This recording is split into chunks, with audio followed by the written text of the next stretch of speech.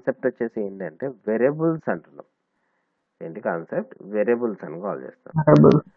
So variable nothing but ఏంటంటే ఒక మెమొరీని allocate చేసుకున్న దాన్ని ఏమంటారంటే వేరియబుల్ అని కాల్ చేస్తాం. ఏంటి వేరియబుల్ నథింగ్ బట్ ఏంటి ఒక మెమొరీని అలొకేట్ చేసుకున్న దాన్ని ఏమని కాల్ చేస్తాం? వేరియబుల్ అని కాల్ చేస్తాం. సో ఇక్కడ మనకు ఏ ప్రోగ్రామింగ్ లాంగ్వేజ్ అయినా కూడా మనకు సాఫ్ట్వేర్ డెవలప్ చేస్తామంటే దానికి ఏ టైప్ ఆఫ్ డాటా ఇస్తామనేది తెలవాలన్నమాట. సో ఇప్పుడు నాకు స్కూల్కి సంబంధించిన సాఫ్ట్వేర్ డెవలప్ చేస్తున్నాను అనుకోండి.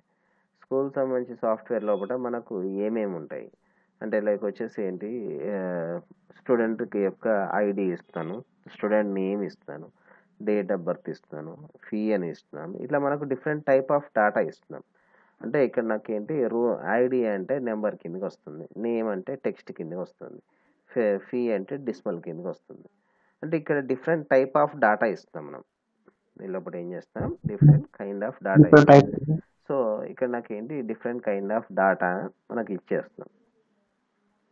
కానీ మనకు వేరే కంపేర్ టు అదర్ లాంగ్వేజెస్ వచ్చేసి మనకి ఏంటంటే లైక్ జావా అయినా సి అయినా C++ అయినా కంపల్సరీగా మనమే డాటా టైప్ అనేది మెన్షన్ చేయాలి. మనం ఏ టైప్ ఆఫ్ డాటా ఇస్తాం అనేది మెన్షన్ చేయాలి. అలా అయితేనే దానికి అర్థమైతే అది రిసీవ్ చేసుకుంటుంది. కానీ పైథాన్లో వచ్చేసి మనకి ఏంటంటే అది మెన్షన్ చేయడం అవసరం లేదు, డాటా టైప్ ఏమి ఇస్తాం అనేది మెన్షన్ చేయడం అవసరం లేదు, అదే మనకి ఎగ్జిక్యూట్ చేసుకుంటుంది. సో అదే డిసైడ్ చేసేసి దానిలో ఏ టైప్ ఆఫ్ డాటా ఇస్తున్నాం అనేది ఇండికేట్ చేస్తుంటుంది. సో సపోజ్ ఇప్పుడు నాకు ఇక్కడ ఎగ్జాంపుల్గా డిఫరెంట్ టైప్ ఆఫ్ డాటాని అసైన్ చేస్తాం.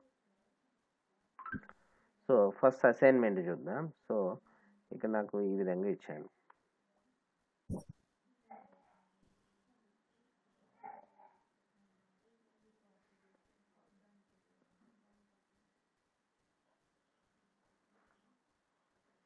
ఈ విధంగా ఇచ్చాను. యాష్ తర్వాత ఇచ్చిన దాన్ని ఏమంటాం? యాష్ తర్వాత ఇచ్చిన టెక్స్ట్ అంతా ఏమంటాం? సింగిల్ లైన్ కామెంట్ అంటాం. సో ఇక్కడ వేరియబుల్స్ ఏం తీసుకున్నాం అంటే కౌంటర్ అని తీసుకున్నాం, మైల్స్ అని తీసుకున్నాం, నేమ్స్ అని తీసుకున్నాం. సో కౌంటర్లోకి 100 అని ఇచ్చాను, దెన్ మైల్స్లోకి 1000 0 అని ఇచ్చాను. సో డిస్మల్కి ఏమైనా కావాలంటే ఇచ్చేయచ్చు. దెన్ నేమ్లోకి వచ్చేసి జాన్ అని ఇచ్చాము.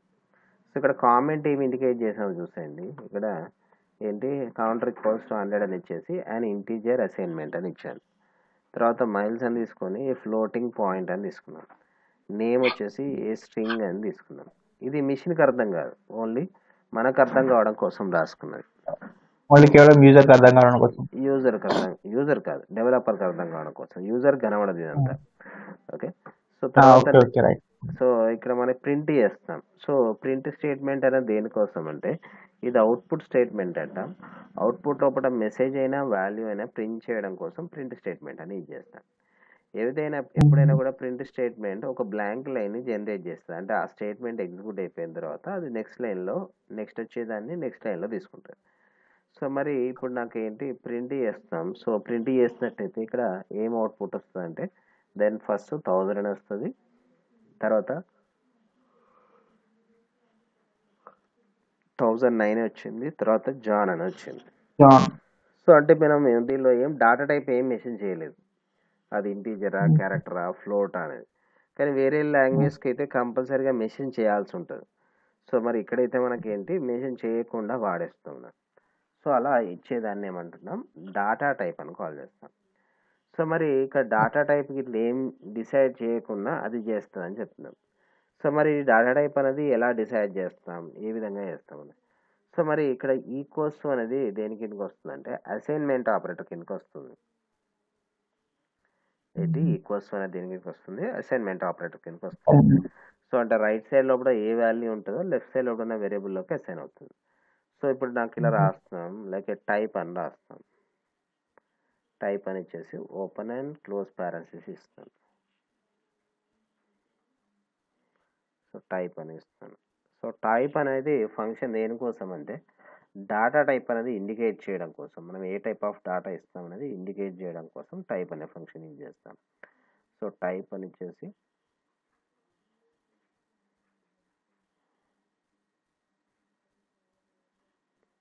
సో సేవ్ చేసి రన్ చేస్తాను.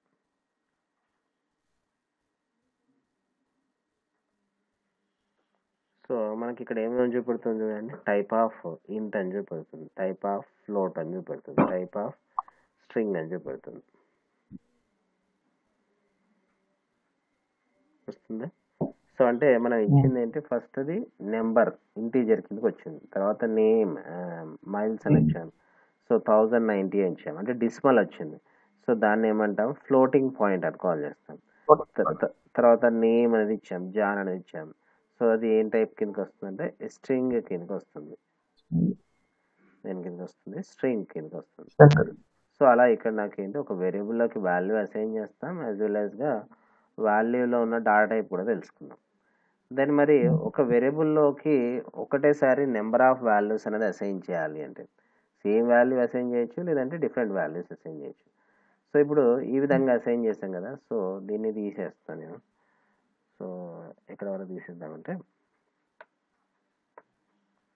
లేదంటే ఇదంతా కామెంట్లో పెట్టచ్చు మనం, single కొటెడ్ starting, triple single కొటెడ్ ending.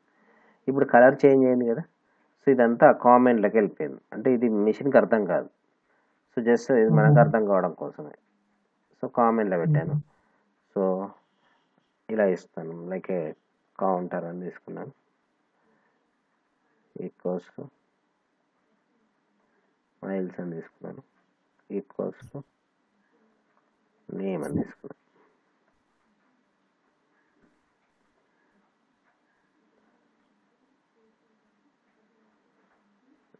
So ఇప్పుడు నాకు అన్నిట్లలోకి సేమ్ వాల్యూ రావాలి అంటే 45 అని ఇచ్చాను.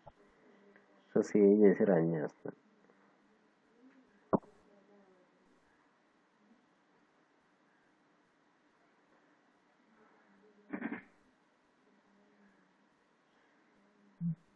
Hello, okay. సో ఇప్పుడు నాకు ఇక్కడ డాటా టైప్ ప్రింట్ అవుతుంది, డాటా టైప్ కాకుండా నాకు వాల్యూ రావాలి.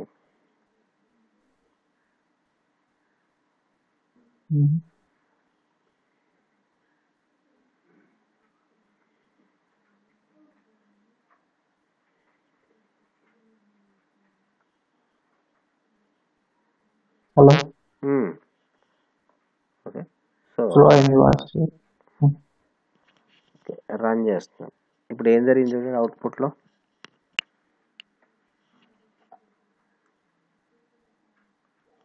Hello hello, screen కనబడట్లేదా? కలవస్తుంది. సో ఇప్పుడు నాకు 40 రెండు మోడల్ ఉన్నాయి రెండు. సో అన్నిట్లలోకి అన్ని వేరియబుల్స్లోకి ఏం జరిగింది, 45 అనే వాల్యూ వచ్చింది. ఏం చేస్తున్నాం ఇక్కడ, నాకు దీన్ని అంటే ప్రతి దానిలోకి ఇదే వాల్యూ పంపిస్తాం. అంటే నేమ్లోకి ఇది 45 ఇచ్చాం, నేమ్లో ఉన్నదాన్ని మైల్స్లోకి ఇస్తాం, నేమ్లో ఉన్నదాన్ని కౌంటర్లోకి ఇస్తాం. సో అంటే దీన్ని ఏం చేస్తాం, ఒకటే వాల్యూ కానీ నాకు ఏంటి మల్టిపుల్ అసైన్మెంట్స్ అని చేస్తాం, ఒకటే value multiple assignments. So so ఇక్కడ నాకేంటి ఒక సింగిల్ వాల్యూని సెవరల్ వేరియబుల్స్లోకి అసైన్ చేయడానికి. అలా కాకుండా మనకు డిఫరెంట్ టెక్స్టే కానీ ఒక ఆర్డర్ వైజ్గా వేయాలి అనుకుంటే దాన్ని ఇక్కడ కామా ఇచ్చేయండి, దెన్ ఇలా పర్ఫామ్ చేసి చూస్తాను. సో కౌంటర్ వచ్చేసి, దెన్ మైల్స్ వచ్చేసి,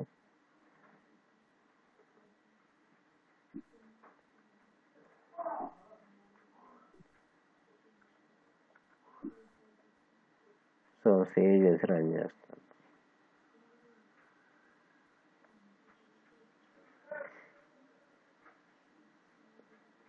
ఏమొచ్చింది ఇప్పుడు అవుట్పుట్? కనబడలేదు సార్ స్క్రీన్.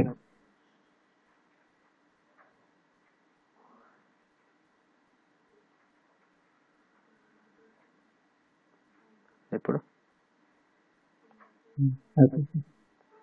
సో అంటే ఇక్కడ నాకు ఏం చేస్తున్నాను, ఇక్కడ కౌంటర్ అని తీసుకున్నాను, మైల్స్ అని తీసుకున్నాను, నేమ్స్ అని తీసుకున్నాను, 489,530. సో అంటే ఇక్కడ నాకు మధ్యలో కామాస్ ఇచ్చుకుంటూ ఒకటే లైన్లో రాశాను.